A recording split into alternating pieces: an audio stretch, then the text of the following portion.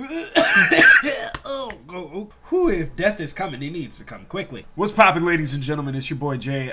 So as per usual, as per usual, your man's got to do a weekly live reaction. This week we're doing Rise of a Shield Hero.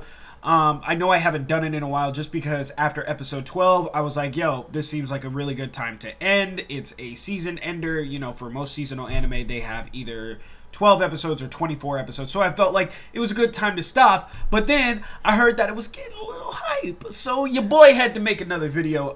So I missed the last two episodes, episode 14 and 15. I proceeded to watch 14, but you know I like to do my live reactions in batches. Okay.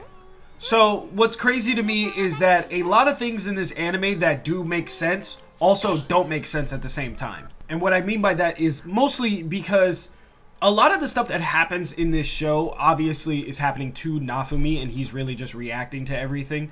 But like, the story in itself, like certain pieces make sense and certain pieces don't. Like the fact that they hate the shield hero, but yet they need the shield hero to protect them from the waves. So why is it that you would set up and like do everything you can to screw over this one hero, but you need him in order for your entire country to survive? Like stuff like that just doesn't make any sense to me. Oh, we got a wave going? Oh, this must be in the, okay, so this is in the past. Nah, kill that nigga, man. He gotta die. He don't remember her. He got too many of them. Yeah, that's right. Shut your mouth. Yeah, do it. Do it. Huh? Yes! Yes, it will help with your closure! Boo! Bitch, boo! Kill him! That's not true. That's not true. She talking about, if I kill you now, I'm no better than you. I'm just like you or whatever. Like, first of all, bitch, no you're not. This man is slaving and raping all these demi-humans. Nah, get rid of his ass. He gotta go. Yup, see? Nah, you should have killed him. What she hit him with? Oh, is this a new sword she has? I saw her use it. Huh? That's it. He gone. Bye-bye, fat guy. See, they wrote it to where now she doesn't take blame for his death. It was an accident. Like, the result is still the same. This is so interesting. Oh, now they're gonna free the prisoners?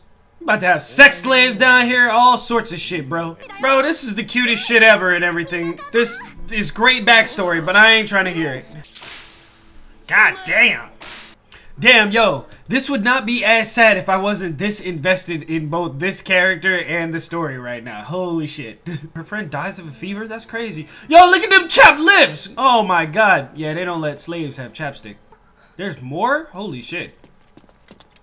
Is this her friend? Yo, we got a new... Yo, is he about to get... Oh man, this would be great if he joins the party. Alright, cool.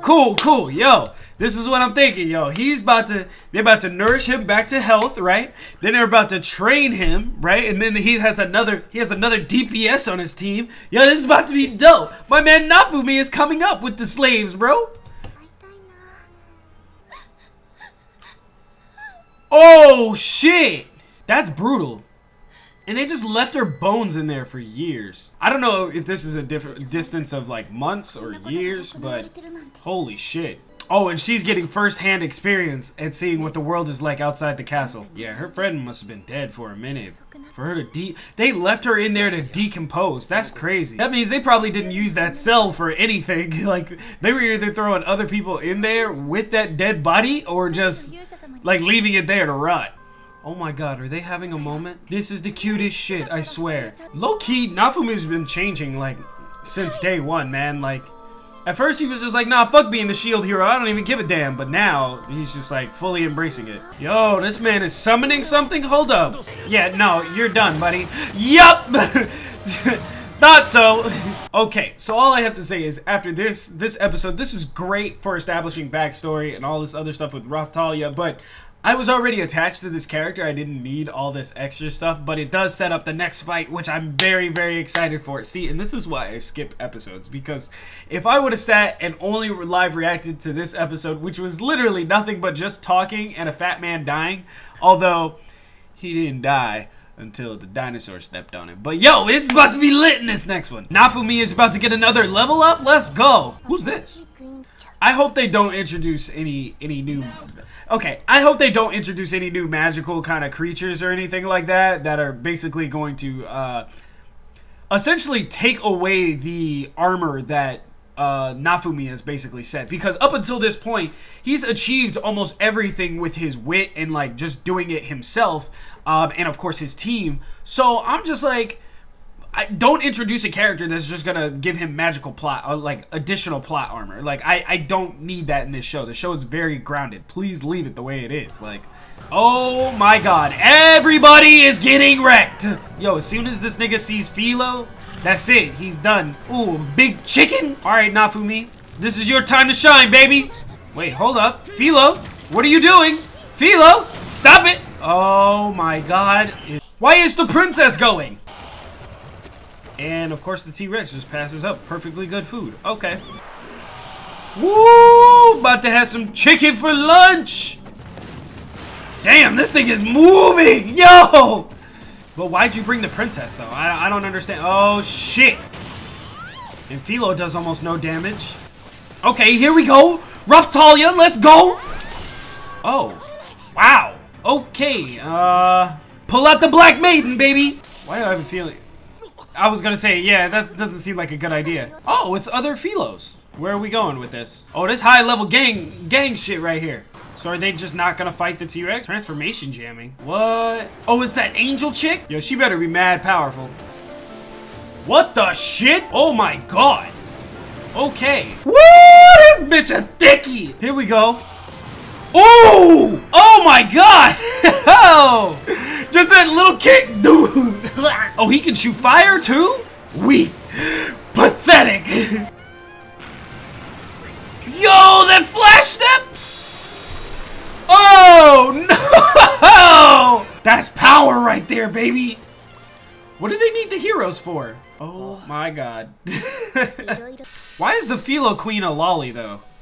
I don't understand that. Are the most powerful characters in this game lollies? Is that it? Yo, Nafumi, you better go get those bones, buddy.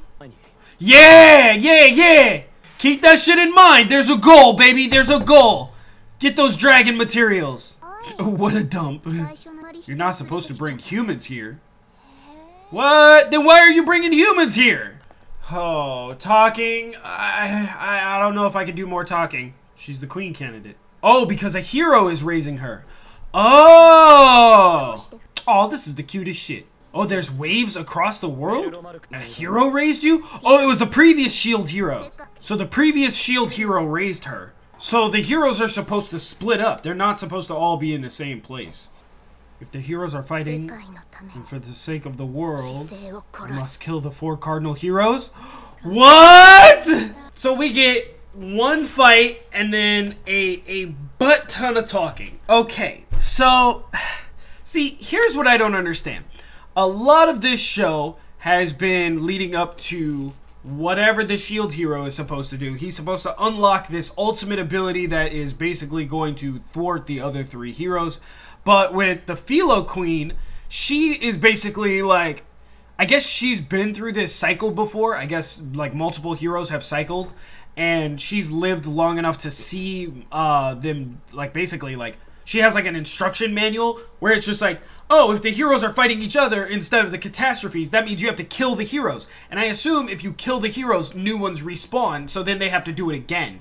But that's just my theory on it. A lot of this show is really just kind of like piecing stuff together, and it really wasn't like puzzly up until now. Before, it was literally just abuse the shield hero, then talk shit about him, and then let him go and do whatever he wants, and then the wave starts, and then we like the shield hero again, and then we do it all over. So, you know, it's interesting. I've liked this show so much, but I've never seen, I mean, there's very, very few, but there's only so many isekai that I've gotten, like, or just animes in general, that I just get pissed at when I watch. And seeing Nafumi get fucked over, and then the second, the other princess, yo, this shit is just mad aggravating. In the spear hero, bro, don't get me started on the spear hero. I hate this guy so much. But yo, this is gonna be it for today's video. I hope you guys enjoyed it. Are you guys currently watching Shield Hero? And if you are, like, what do you think? I know a lot of people are like, just read the manga, just read the manga. I don't really want to fuck with the manga like that. Not yet. Not until this season is over, and we still have 8 episodes left, so I really want to see what happens. But let me know your thoughts and stuff down below. If you're, first of all, please, anime watchers only. That's all I want to hear about down below. Thank you guys. Make sure to give this video a like. Subscribe to the channel if you are new. This has been your boy JustJaySama. I'll catch you guys next time. Keep it canon.